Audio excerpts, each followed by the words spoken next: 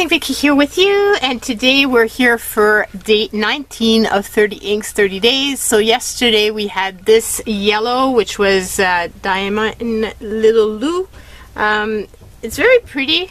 It's growing on me. I have to say, it's dark enough to be able to read it, so it is very pretty. So if I decide to get a yellow ink, that could be one of the contenders because it's almost orangey. So yeah, reminds me of fall though. So today we have a black, and it's the Diamine Onyx black, and I keep saying Diamine or Diamine. Oh man, it's hard to decide which one is the right one. So I'm using my Kaweco All Sports, and this is the all black, and it's a broad nib. And this pen here is one of the pens that I got in Europe because the ones over here were all sold out. So it's a special pen that's all black, and it's matte, matte, all black. So I saw it being called Midnight Edition. I don't know what's the difference, but it has, like I said, it has all the black trim and everything, and it is a matte finish. Versus shiny.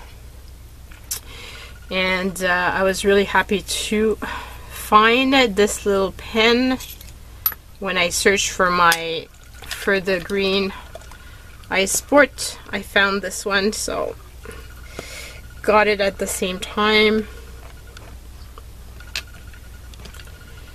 And because I'd looked at it at Yoseka Stationery, and they had it, but then okay, that's gonna be enough. Anyway, I don't use black inks all that much except to write the labels of envelopes, and I can't do that with this because it's a water soluble ink. So if it rains, the address would just run, and that would not be cool. I'm very curious to see what the chromography is going to show, because the last time we did a black, it was pretty amazing. The chromatography, where is it? It's this one. It was really, really stunning. So I'm curious to see what this one is going to look like. So we're just going to start this off. Put this in the water, close this off so that it doesn't dry out, because otherwise the nib dry out and makes it difficult to write after, and will give you starting issues with your pen. Okay, so like I said, I'm not a huge fan of black inks. You need them. I have enough. But this came with the set, and it feels like everybody has to have black ink, like somehow a lot of black, but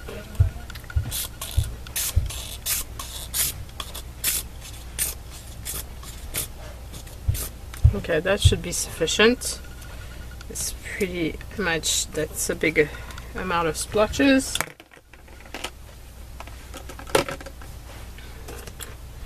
And then do this. And more here. And just finish off by wiping it clean. Here we go.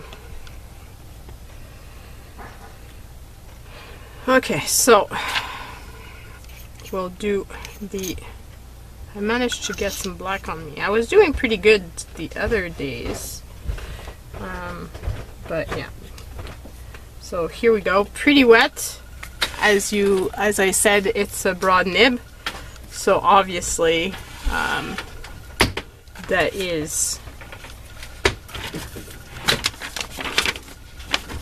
that will be more wet than if it was some other type of ink. Okay, so I had not changed my page for Dr. Seuss, and we're at the letter S. Okay, so today we're using Diamine, Onyx, Black. We're June 19, 2021, and I'm using my Kaweco Ale Sport. It squeaks.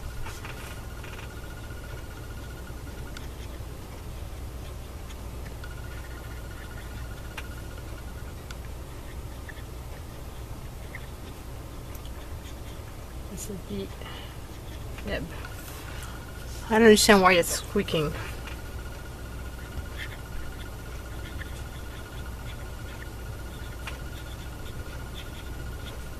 Okay, so we're doing the big S.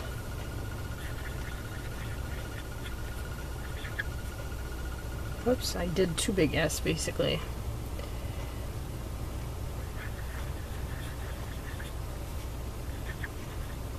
It's giving me shivers because of the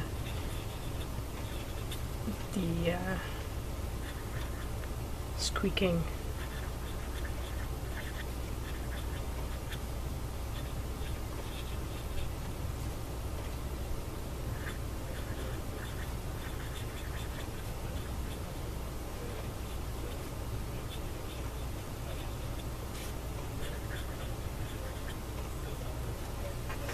Okay.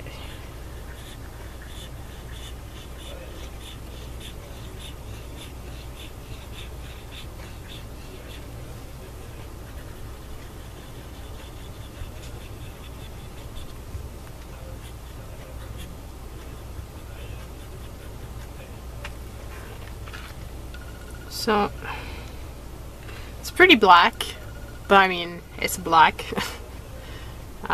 What is there to say other than it's black? Right now versus the other one, of course this one was a fine nib versus this. This seems, I don't know, more dark, but then when I look at this it's not, so I wonder if it's because it's still very wet. It could be. Could also be the type of pen, because this is a broad nib versus the other nib. And I've pulled out the blacks, all my blacks basically, to do the comparison. But let's start off by checking out the chromatography. I'm curious to see. I don't want it to... So this is the chromatography. And again, it's like very, it's not even, which is very strange, and even has a little bit of a pinkish tone to it. It's very strange chromatography versus this one, which was much more even. So the other one, like, there's a big V, so I don't know what happened there. Like, it's really, really strange how it's just, yeah, strange ink.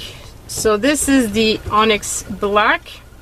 This is the Ultra Black that we played with, the Private Reserve one. And then this one I pulled out, but I mean, it's not the same. It's the Shiny Black Glistening from Colorverse. And I got this one because of Amanda. Because check out the, oh, if you're gonna have a black, if you're gonna be a black, be a shiny, nice black like that.